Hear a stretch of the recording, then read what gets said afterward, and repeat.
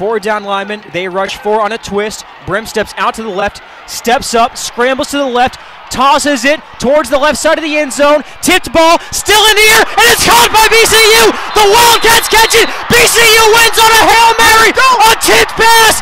My God! What a blessing in Durham. I don't believe what I just saw. My God, BCU rushes the field on a tipped Hail Mary. No time is left, and no more heartbreakers for the Wildcats. And it's the maroon and black Eagles who are on one knee. Can't believe what they just saw, and the Wildcats are all over the football field.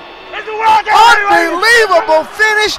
Always special at O'Kelly when we come up here.